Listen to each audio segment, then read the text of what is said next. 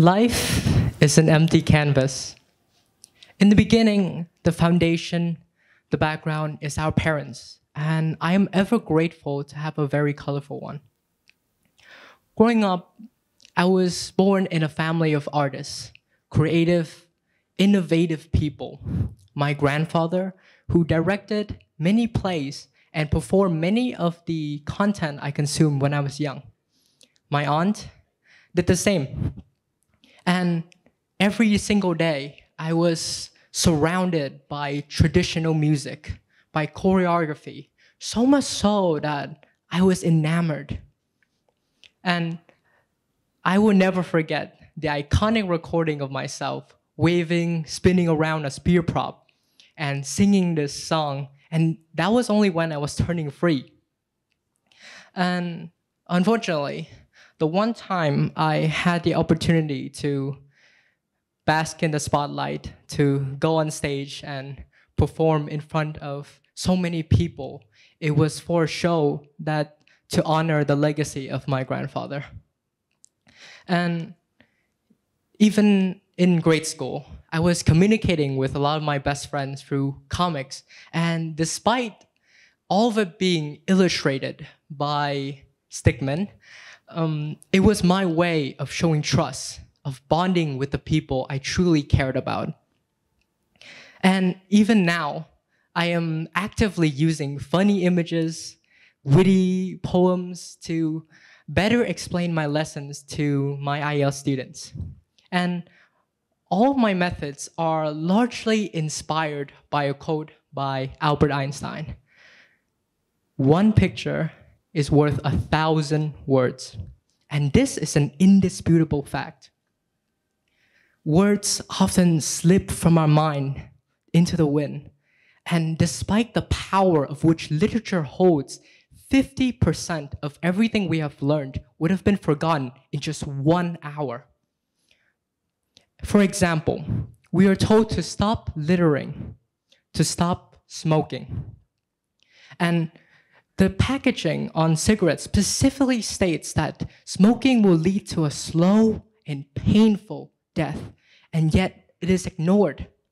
Why? Because to the speaker, it is a request, a plea, yet to the listener, it is only an opinion. But the moment we put this into a sign, into a painting, into any form of art medium, suddenly people start to think, they start to ponder, and now it feels like an obligation.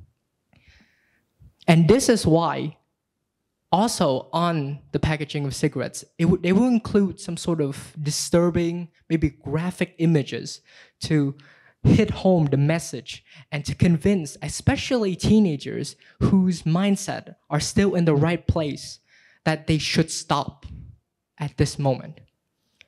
Another great example of an artist's ability to convey something that is so difficult to be described using words is the album that is 6 hours long, Everywhere at the End of Time by Leyland Carby, who is also known as the Caretaker.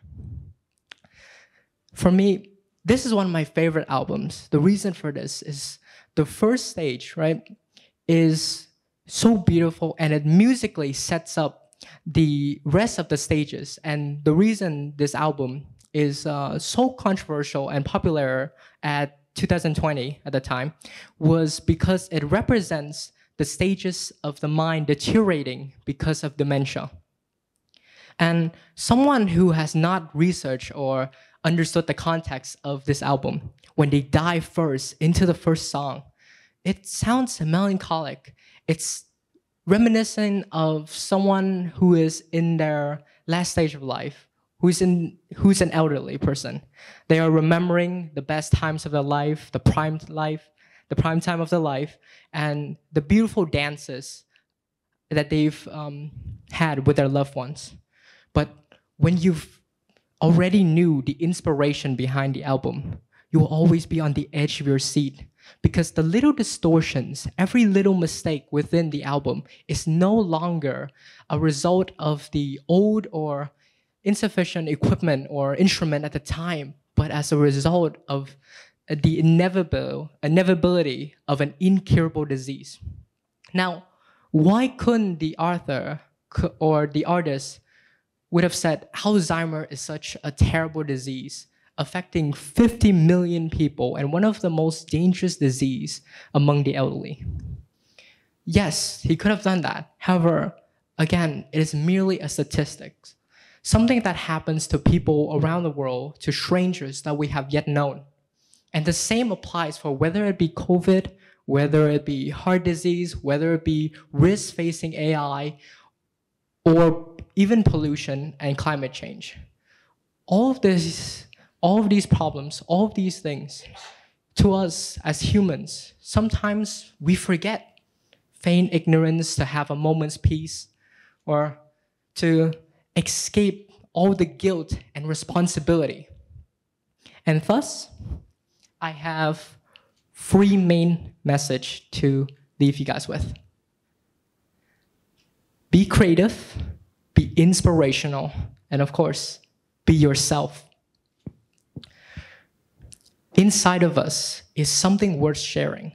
Inside of us is this tiny spark of ambition, of inspiration. And with the right guidance, we will be able to ignite this tiny ember of ambition to create something truly special.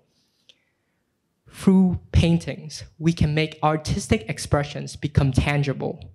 Through music, we can spread our messages and touch the hearts of listeners. And finally, through art, we can express complex feelings and leave behind a long-lasting imprint, something that is beyond words. Thank you for listening.